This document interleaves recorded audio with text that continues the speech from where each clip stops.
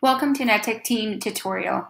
In this video, we're going to look at how to convert a Google Doc into preview mode that you can share with people so that they can see your work online.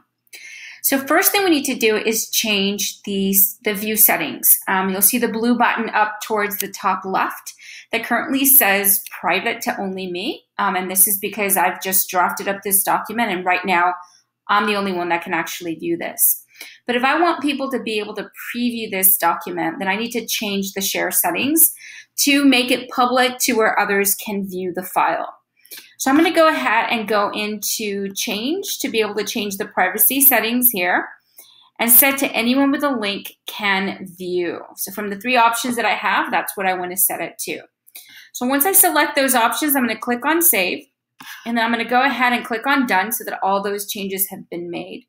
You can see by the blue button that those settings have now changed by simply changing the icon from a lock to now a little man with a link option underneath, which means that that icon basically identifies the fact that anyone with a link can actually now view. So that's step number one, is giving people view rights to your document. Even though we're not going to actually share this link here for people to view, that's still a step that I would have to take. Step number two is to change the web address. It's the URL to this particular document.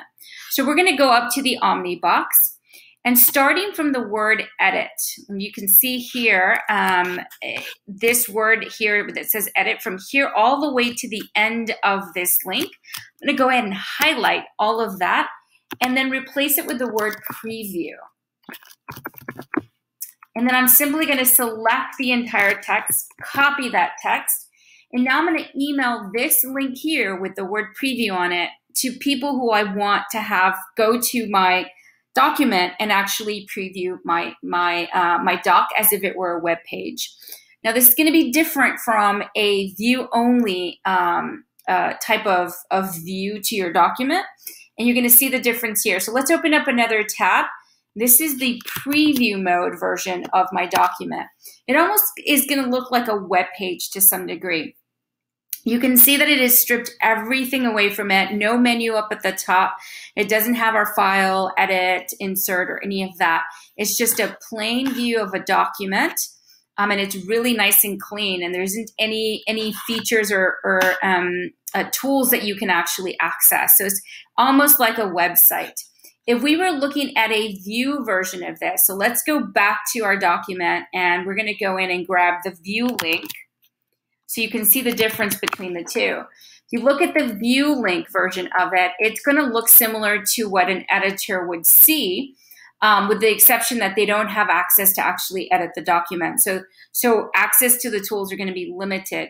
However, you still see the menu of options on there. Even though I cannot edit, I have other rights to this document as a viewer.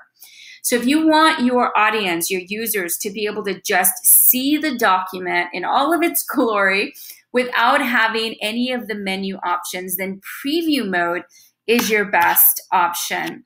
And again, all we had to do was change the settings to everyone can view and then change the link to where it said preview at the end of it. And that's what gives us this nice, clean look. I hope this video tutorial has been helpful in showing you how you can create a preview mode off of your document.